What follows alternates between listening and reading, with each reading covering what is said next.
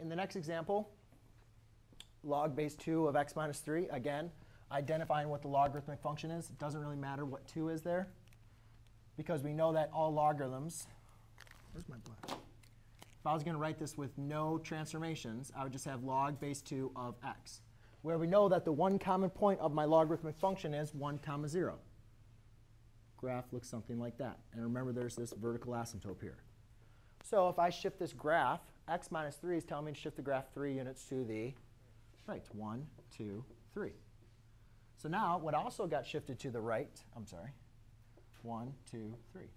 What also got shifted to the right was its asymptote, 1, 2, 3.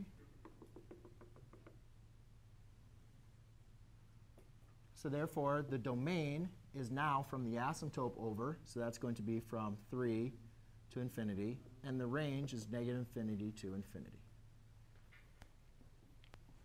OK?